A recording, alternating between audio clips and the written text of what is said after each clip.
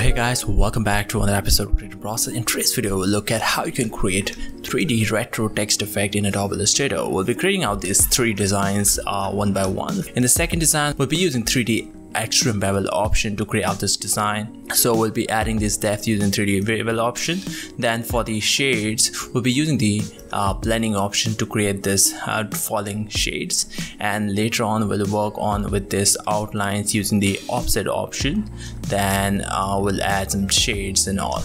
And for the last design, we'll be using the same technique to create this basic shape with the blending option, and after that we'll be adding shades using the patterns. If you haven't checked out our previous tutorial, in our first part of our design, we have created color layer text effect. Later, we have seen how we can create complex design like a very retro, oldish style. So let's begin with the designing process of this tutorial. And as you can see, the second design is a little darker, retro 3D effect, and we'll be creating out this design. So to create this design, let me bring this somewhere. Let's begin. So what I'll do is, first of all, I'll make a dark background. So just select this and create a duplicate of it and place it somewhere around here. And I'll just lock this up, Command or Control 2 to lock it. Now let's create this text. So to create this text, let's type out our text, RETR or retro, and let's change the color to white, and let's scale this up, Command or Control T, and just scale it up over here. And let's see the spacing first. So we need a little more spacing. So I'll go to character and let's increase the spacing around 150. Okay, and let's increase the size as well. And now let's do it. So first thing first, we'll change this into outline. So right click, create outlines. And now we will be creating this 3D depth. So let's use 3D extrude bevel option. So selecting this, I'll go to Effect, 3D extrude bevel option. So click on that and here preview it. And first thing first, we need to set all the values to 0. So 0, 0, 0. So here we go. And now let's give a little angle to this. So I'll just move a little bit, 1 degree, 2 degree. Here also. So I'll just increase the depth now. Let's increase the depth.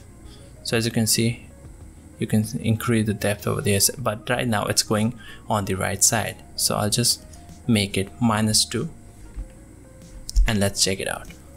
So it turns this side. So let me see the thickness. So here we need the thickness like this. So you can adjust the thickness with the extrude depth value.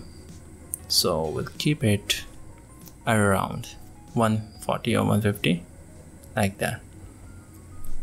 And for the bottom one, we need some thickness over here as well. So we'll use the top and we'll give a 2 degree angle just to give that. I think this is good, and click OK. So this way you can give that perspective depth using the 3D extrude bevel option. And now let's change the color. So what I'll do is I'll just expand this. So go to Object and Expand Appearance, and let's ungroup it. And now this is separate, this is separate, this is separate. So everything is separate. We have to ungroup all of them as well. So ungroup it. And now all the top surfaces are separate. So I'll just select them all and group them up first. Command or Control G. And now this is separate. And now what I'll do is I'll just select everything and deselect our top surface. And now we are left with the background shapes. So we'll group them up. Command Control G. And what we can do is we can convert them into like single objects. So I'll go to Pathfinder and combine them, like unite them, and it will form a single object like that. Now let's apply the color. So with the Adobe tool, I just pick this color, and this is the red color. And to check the color code, here's the color code FD3532. I'll try to give you the color palette for download. So once you have done this tutorial, check out our description, and I might be adding a link for the downloading option. So just make sure to check it out. So now for the bottom one, I'll just pick it and we'll give a single color to this blue color, and you can see the color code over here. So this is the color code 63EDE2, and click OK. And now let's work for more details. So our base design is ready, red and blue, and let's create this one. So to create the falling shadow effect, we'll be using the blending option. So what I'll do is I'll just create a duplicate of this one and place it somewhere around here, and we'll create one more and I'll just drag it somewhere around here like that. How much depth you want to give, you can decide over here. So now let's select this and then select this one, and we'll be making blend option. So we'll go to object and apply blend, or you can directly use the blend tool. This is the blend tool, click on it. I'll click the first design, then click the second design, and here we go. And if you double click on this, you can set the number of steps over here. So you can either reduce or increase and click OK. Now what I'll do is I'll change the color.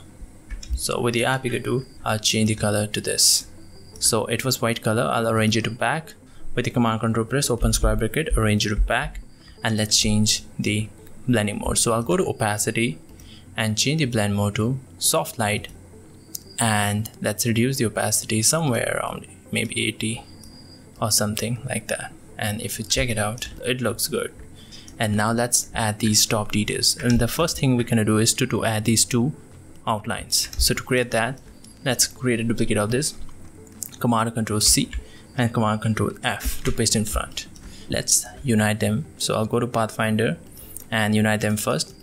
Now we'll change the fill to stroke, and let's change the stroke color, so something like blue, and let's change the stroke to inside, and this will apply to all of it. All the strokes will be inside the outline. So after that, now go to object, path, and apply offset path, and here I'll offset -1, and if you do +1, it will be outside. I want it inside, and click OK. So we got two strokes over here, blue one and blue two. For the second one, what I'll do is I'll just first of all click outside and group it, and let's select these inner ones separately, and let's change the color. So I'll change this color to white and group this up. And for the outer ones, I'll just select them randomly, outer ones, group them up, and I'll just pick this color. So this is the color code I have used. So with the eye picker tool, with the shift pressed, I'll just pick this color, this one, blue color. And for the inner one, it's already white, so it's already done. So we have added that border now, two borders. Now let's add this drop shadow. So I'll just create a copy of it.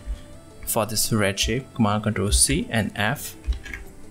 Then with the Alt press, click and drag, and create a depth like this. So we'll keep it. We'll be subtracting this top shape from the bottom ones, and we are making sure that the top is little thicker compared to the edges. Okay, and I'll just leave it like this. Now selecting these, we'll be applying intersect option, but before that we need to convert them into compound object.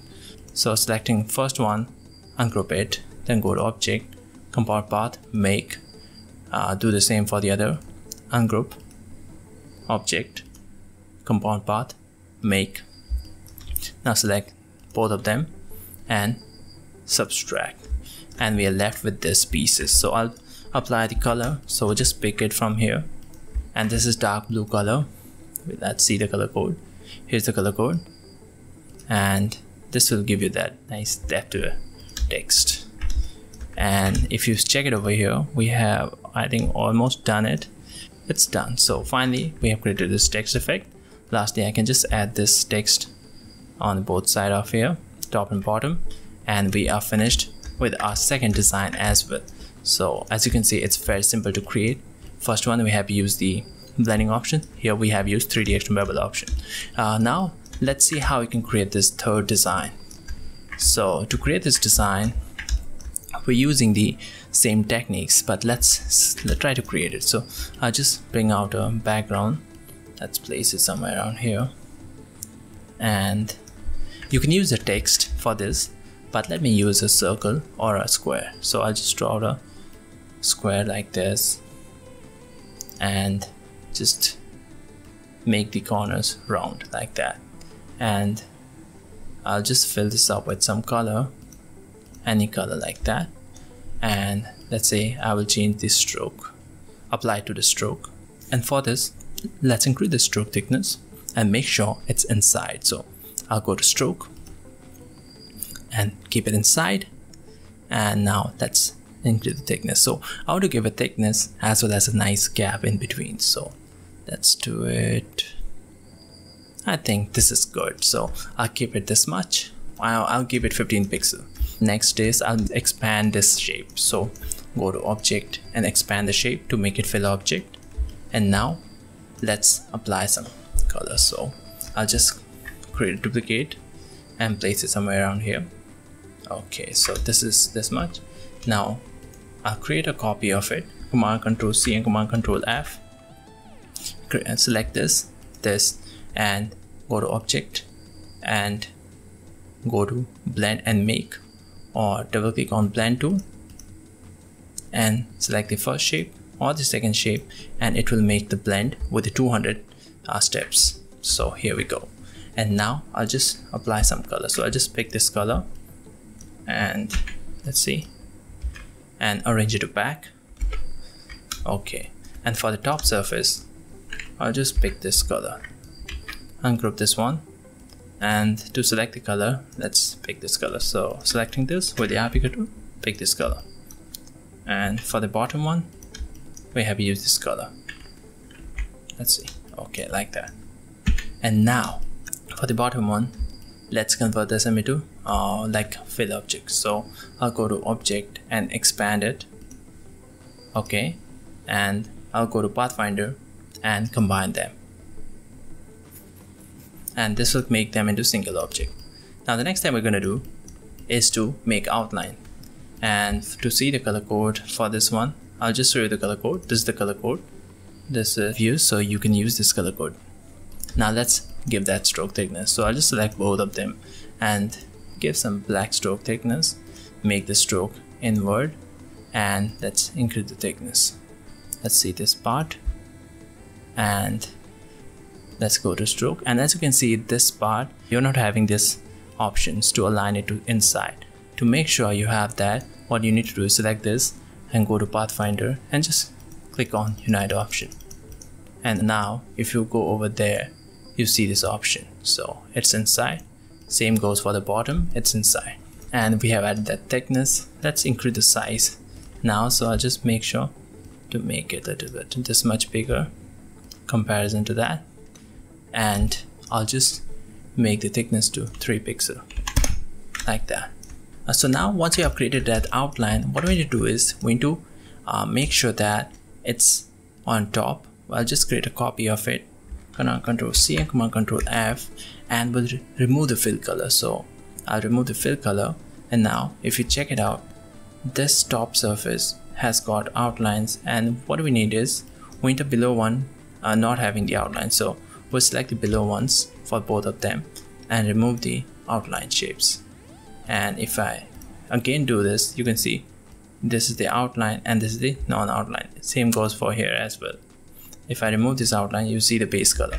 So what are we doing? We are making two separate layers, one for the base color and one for the outlines, just to make sure that if you're making something, you'll be able to make it place it below the outline. So now with the pen tool, we'll make some shapes. So this is the snapping option. We'll snap the vertices like this and just cover this part, and what I will do is we'll create a copy of this, Command Control C and Command Control F, then select this and intersect this section. So go to Pathfinder and click on intersect, and we got this. I'll arrange it to back, and let's apply some different color for this. So for now let's give some different color, and we need to make sure that it's below this shape as well, so arrange it to back. We'll do the same for this side as well. So with the pen tool, let's hover over here. You got this point over here, and we'll get on the point somewhere around here. Here. So click that and just make a border. Now we'll create a copy one more time, Command Control C, Command Control F, select the shape and apply intersect and arrange it to back, just above our last shape. With the applicator tool, I just pick this color. Now we have added that nice shade shapes. Now next thing we're going to do is to apply this pattern. So what we'll do is select these shapes and go to swatches, and here you got this pattern. If you don't have it over here, you can go over here, open swatches library, and over here you go to patterns, basic graphics, and basic dots. So if you click over here, you got this dots pattern. So pick any texture you like. So we'll pick something like this, and to reduce the pattern size, we'll use the scale tool. Double click on this, check preview, and this uncheck this transform object, and this will transform the pattern only. So here I will make sure that's uniformly transformed. So over here just adjust the percentage and size. So just compare it and keep it something like this. So we're given around 20% and click OK. So if you check it out over here, we have added that nice pattern. It was very simple, very easy to do. So we have added that. Now next thing we're going to do is to add this parallel line along the border. So what we need to do is we'll be adding the texture, this pattern texture, as well as some shades. So first of all let's add some shades.